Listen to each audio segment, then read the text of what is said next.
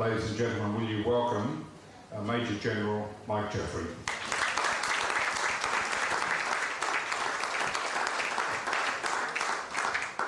Tony, to General Peter Cosgrove, to Lady Martin and members of the Sir David Martin Foundation, to other distinguished guests, and in particular to my old friend and fellow Special Force compatriot Jack Sue and his family. It's a wonderful pleasure to be with you all today to assist in the launch of Blood on Borneo, a book that I'm sure you will find enthralling, interesting, and a very vivid account of Jack's unique experience as a member of Z Special. And to be a Z Special was special. First, you had to be a volunteer.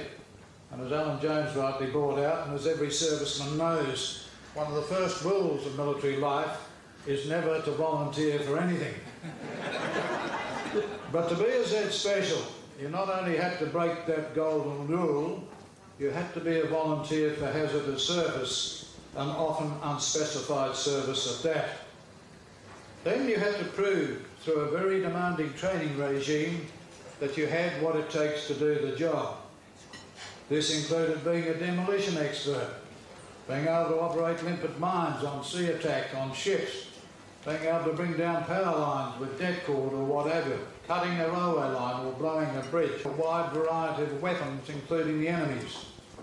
You had to be comfortable operating in the claustrophobic environment of a submarine and brave enough to throw oneself out of an aeroplane into the pitch black of the night, into the hostile jungle below. And I don't know how many of you here, other than our guest of honour, have done many jumps, but when you stand in the door at night time in an aeroplane and about to throw yourself into that environment, and all you can see is the sparks from the engine, and you're wondering whether the sparks are going to set your parachute alight, and when you eventually get out of the door, you can see nothing, and your feet stretch and stretch and stretch, waiting to hit the ground, and of course you don't hit the ground, and just as you relax, that's when you go whack, and that's when you find yourself 100 foot up a jungle tree in big trouble. So parachuting at night into hostile territory and jungle is not very attractive.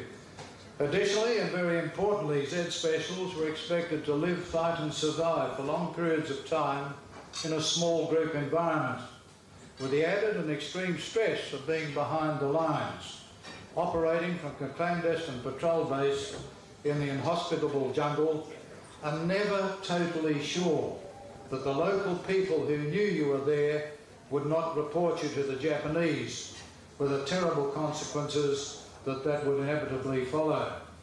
They lived in mosquito-infested mudflats in the steaming heat of the jungle, and by deliberate choice in close proximity to a cunning and ruthless enemy. The theory being, and I think it was a good one, of the closer you lived to the enemy, the less likely you were to be detected. In the course of their reconnaissance duties, they reported through tenuous communication links on Japanese troop movements, headquarters, and Allied POW camp locations. You probably don't realise, but Z Specials, of whom Jack was one, trained over 6,000 locals as guerrillas, and in their raiding role they killed over 1,700 of the enemy for the loss of 112 of their own. Of the latter, a number died as a result of torture under brutal interrogation or were executed by beheading. And there are some wonderfully inspiring stories in Jack's book on the bravery and even the cheerfulness with which those Z men faced the executioner's sword. I might add that Indigenous and Chinese supporters of the Z Specials suffered even more severely. It is in the context of this unique, dangerous and demanding environment that Jack Sue, Distinguished Conduct Medal Justice of the Peace, a former RAF Crash Sergeant Rescue Boat Sergeant who volunteered for Z Special, has written his enthralling series of stories in this most interesting and readable book, Blood on Borneo. Taken from notes hastily compiled from a wartime diary and aided by a phenomenal memory, the book does not follow a sequential pattern. Rather, it's a random collection of Jack's experiences, impressions and observations during 9 months spent on active operations behind Japanese lines. There are many thrilling anecdotes, Jack tells how he and his mate Don Harlan, with their Malay guerrillas, wiped out a 10-man Japanese garrison in the town of Truzan. They located and opened a safe containing Japanese occupation currency, lots and lots and lots of it, which they gave to the Malay villagers, who, recognising its intrinsic worth, used it as high-quality toilet paper. Another story involving Don tells of his deep distress and terrible anger at finding the crucified and partly cannibalised body of an Australian soldier on the Sandakan to Ranau track. And as we've heard today, only 6 of the estimated 2,400 Allied POWs survived this infamous death march. 160 or 170 odd submarines that were based in Fremantle used to call in and refuel before they went up into the Timor Sea. And to go to this place at night time and to see the big oil tank and the pipe on the little jetty, and to picture in one's mind these submarines coming in by themselves, refueling and going off to do their job, many of them never to return, was a very eerie but a very poignant moment. And one of those submarines, USS Harder, took out 5 Japanese destroyers on one patrol. But I digress. The sheer audacity and courage, Jack's solo effort in entering the Japanese-held railway station at Bongawan, dressed as a coolie, stands supreme.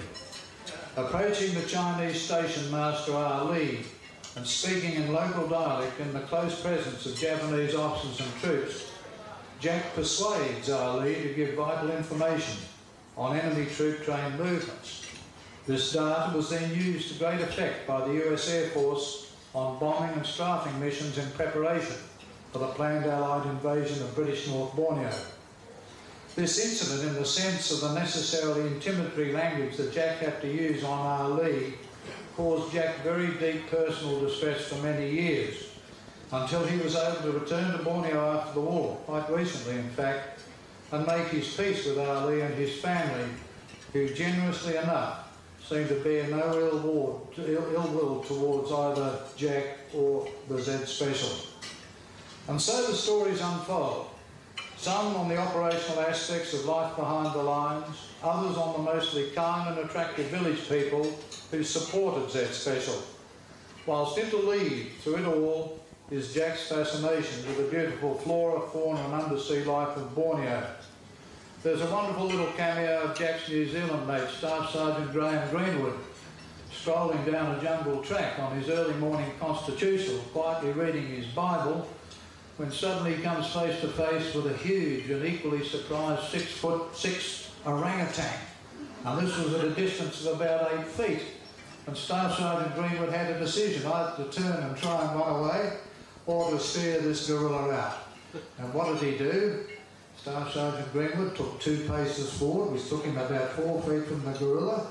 The orangutan took 2 paces forward. Staff Sergeant Greenwood took another pace forward. The orangutan did the same, and eventually they just bypassed each other on this narrow identical track. And then there's another story which I think shows Jack's impish sense of humour, and I hope the ladies will forgive me for a little bit, but the Z Specials had recruited 2 very demure, attractive and normally happy Chinese nurses to a town called Lokapas, where they were to look after the Malay guerrilla fighters and their families. And suddenly the demeanour of these 2 girls suddenly changed from being happy and cheerful and all that sort of thing to being quite morose and very unhappy. And Jack had to find out why this was so. And it was with great difficulty that he did so. But eventually the 2 girls took him into this little medical store, this little jungle hospital. And there in this great big kerosene tin was full of condoms. And you can see why the 2 Chinese little girls were a little bit apprehensive. But Jack, being Jack, explained what it was for. It was for a military mission. These condoms were to be placed around detonators and detonating cordon on the ends of rifles to protect them from the jungle rain. And I'm told that the 2 little Chinese girls were smiling forever afterwards after that. Of particular moment is Jack's deep affection for his special mates, and in particular his guide, mentor and father figure, Gort Chester. A painter by profession, a charismatic leader, and a man of great personal charm and integrity. And all these things come together in wonderful little stories packed with instant, keen observation and wise reflection. As Jack himself says in his introduction, this is not intended as a great literary or military historical work. Rather, it is a collection of stories of supremely brave men, living, fighting and dying in that most traumatic of war situations behind the Japanese lines in a jungle environment, where the risk of capture, torture and execution was always high. Yet Jack and his compatriots of Z Special took that risk willingly and bravely, and in so doing made a noble contribution to the defeat of a tough, courageous but extremely cruel enemy. I congratulate the author Jack Sue, himself a man of great humility, charm and courage, for bringing an important part of the history of Z Special to the public's attention in such a readable, stimulating and memorable way. It's a book that should be read by all Australians, and I'm delighted to be honoured to be able to launch it today. Thank you very much.